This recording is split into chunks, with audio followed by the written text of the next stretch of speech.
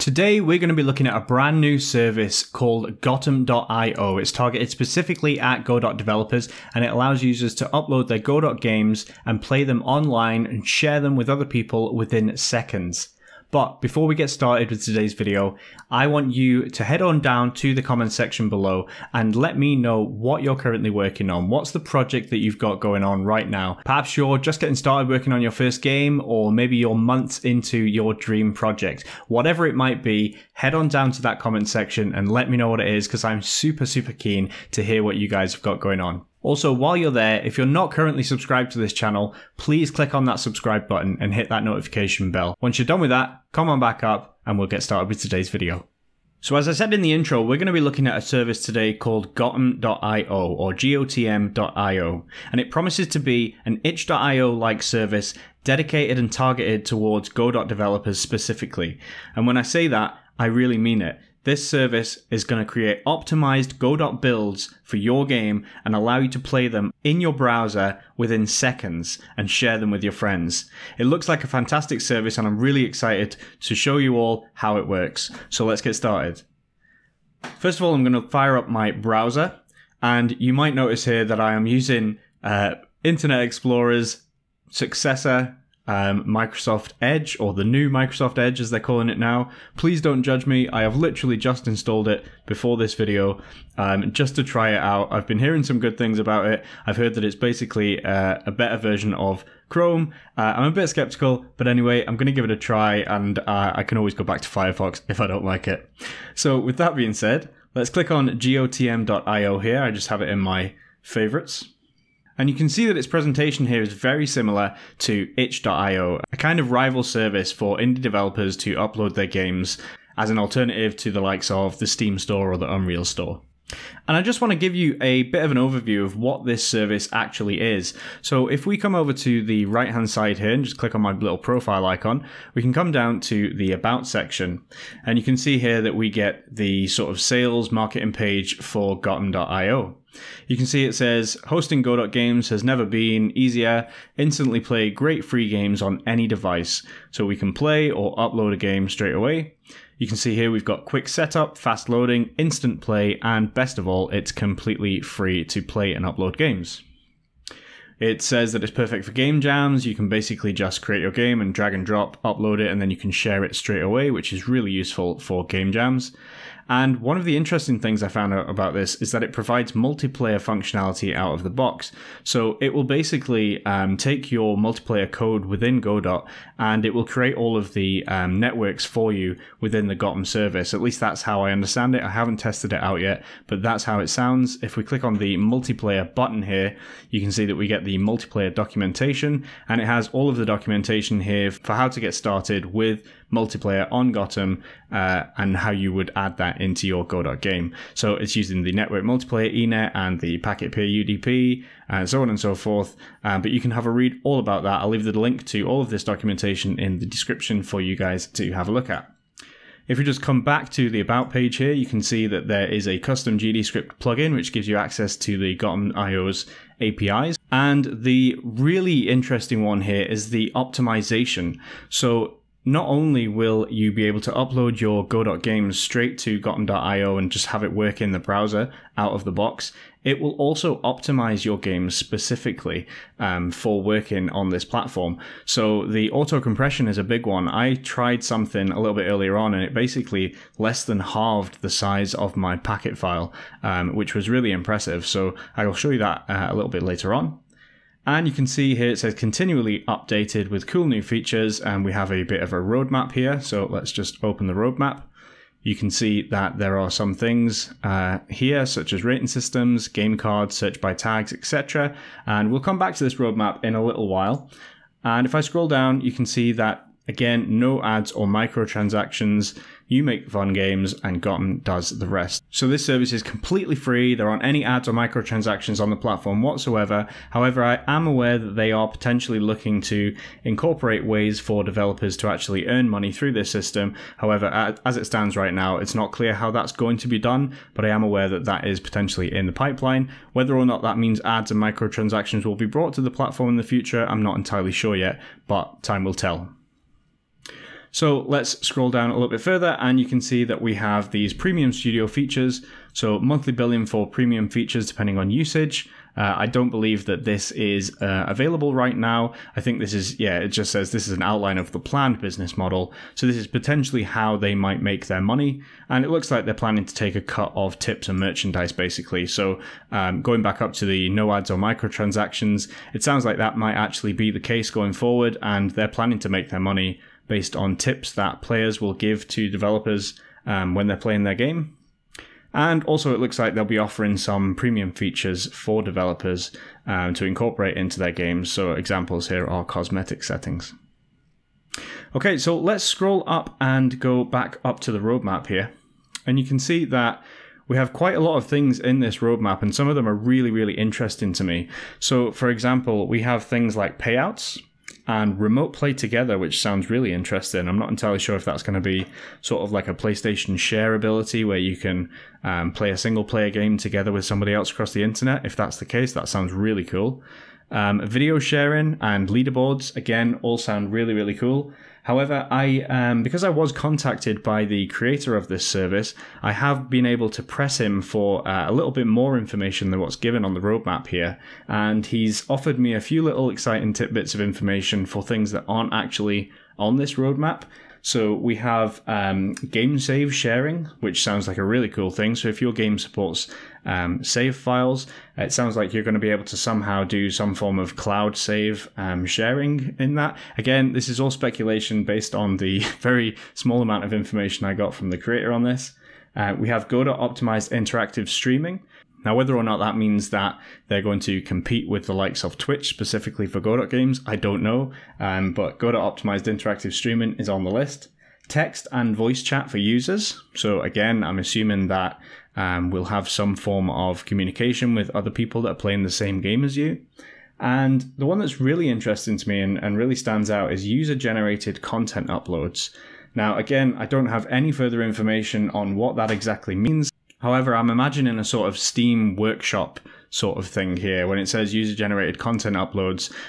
Yeah, so maybe user-generated models to input into your game or levels or so on and so forth. Yeah, I don't know, but again, sounds really exciting. Another thing is achievements as well. So achievements, everyone likes chasing achievements in games. If we can have a built-in system in Gotham.io to provide an achievement system, maybe they apply badges to your account. Again, that all sounds really, really exciting. So enough of the talking about this service and what it is. I want to show you how it works because it's really, really stupidly simple, and I'm actually really enjoying playing around with it. So in order to create a new game, we come up to the right-hand side here. So once you've signed in, you come up to the right-hand side where your profile is, and you click on Developer Dashboard. Now, here it'll ask you to create a studio. If you're a one-man band, then that's absolutely fine. Just press Create a Studio, just give it your own name. I've just done it here and called it Code with Tom. So this gives me our own URL. So it's gotham.io/codewithtom if you want to go and see any of the projects that I upload here. You can see here that we just get this little banner that says this is currently in beta, so any feedback, just get in touch over the Twitter or the Discord, or you can email him. Let's press continue on that. And then you can see we're presented with this dashboard. So I can imagine this is going to be really handy in the future. Once I've got a few games up on here, I'll be able to see how much revenue I've made once the revenue systems are in place. I'll be able to see how many players on average I get over a course of time, how many new players I get, the bounce rate, all of this sort of information that you would expect to get from a service such as itch.io or Steam. It looks like you're going to get all of that here. Obviously, I can't see anything right now because I don't have anything uploaded, except for this test that I did just before this video. But again, just done that this second, so nobody's played it yet. But yeah, so you've got a really good analytics section here. You've got a studio page here where you can edit your icon and give it a bit of a description about what it is you're doing. And then the advanced section is just for things like what you want your URL to be and who can have admin access to this and any financial stuff, which is not available right now, but is coming soon. Okay, so I said we were going to upload a game, so let's do that now. Let's click on New Game, and we need to give it a name. So I'm just going to call this one Open FPS. I'll just call it Open FPS 2 because I've already created one up there called the same thing. Once we've created that, you'll see we get a title for the game. We can give it a thumbnail, and we can select the target platform. So I'm just going to say desktop. If you've got controls available for tablet and mobile, then obviously you could choose that as well. And now it wants your game pack file. So if we just quickly open Godot here, and I'm just going to open one of my projects.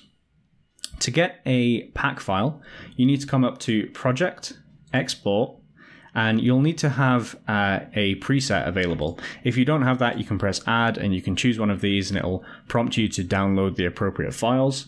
I've just got a Windows desktop preset available here, and you can see I've set my export path to .export/build.exe.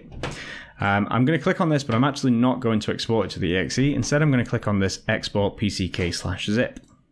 Let's click on that. I'm going to go to my export file here, and I'm going to call it build.pck. You can see I've already got one there, so let's save that and overwrite it. That was it. That's basically exported a PCK file. If I come to my file browser here, just drag this across, you can see I've got this build.pck file. It's 651 kilobytes. Let's come over to this and let's open that there. In fact, let's just drag and drop it in like that. And you can see now that it's compressing and uploading.